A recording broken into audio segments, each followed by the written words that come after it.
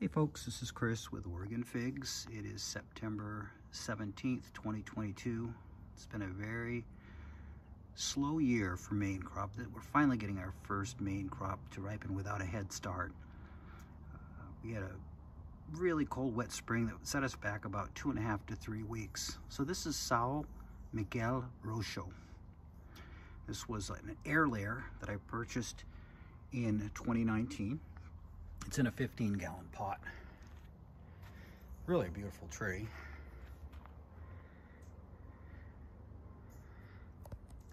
Nice shape. Open center. Very productive variety.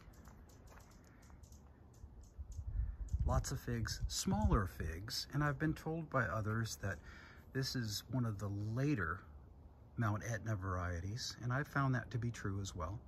This year I have quite a few figs. When will they ripen is the question. I want to compare that to one of my favorites, the fig that I rated as my #1 fig for all of last year when you take into account the productivity and the flavor of the figs. This is red Lebanese Bekaa Valley. Started the same year, 2019, from a cutting. It's in a 15-gallon as well. Also has a really beautiful shape. But here's the difference between the two varieties that I've seen. And I saw the same thing last year. So you've got figs that are probably almost twice the size after they swell. You've got figs that are coloring. Quite a few coming on at the same time.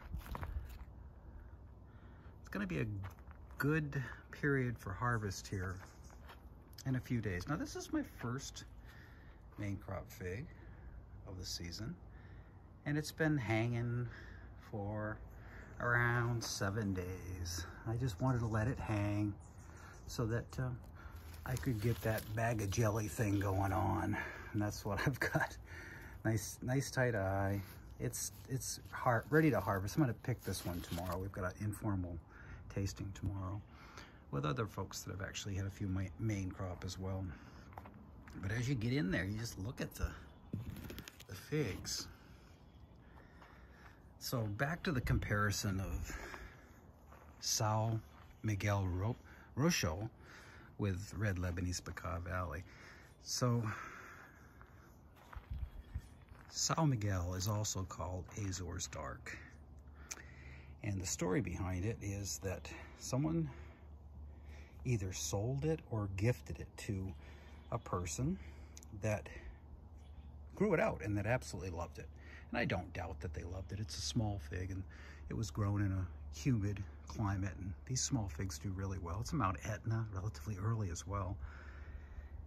But there was only one person growing it.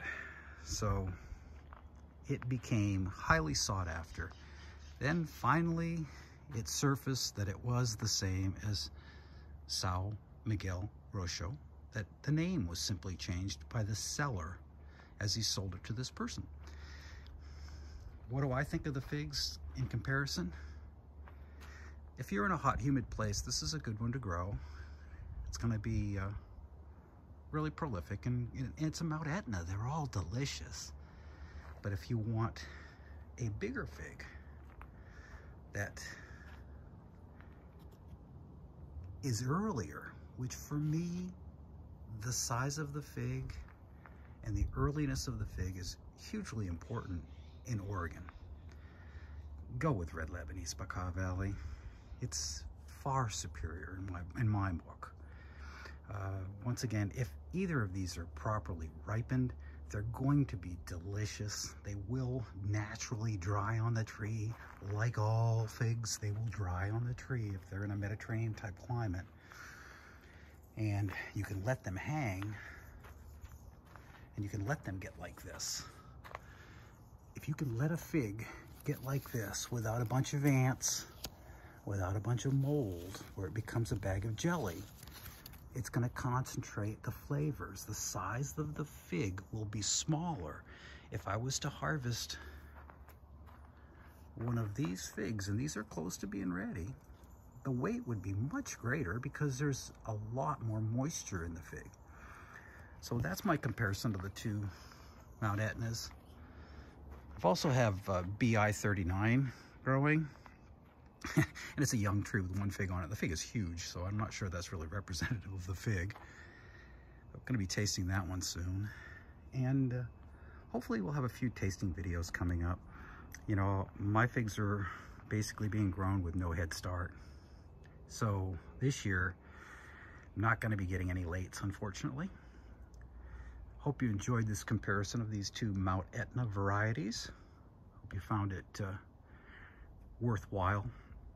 If you feel like giving thumbs up or subscribing, I would appreciate it. And we'll see you on the next one. This is Chris.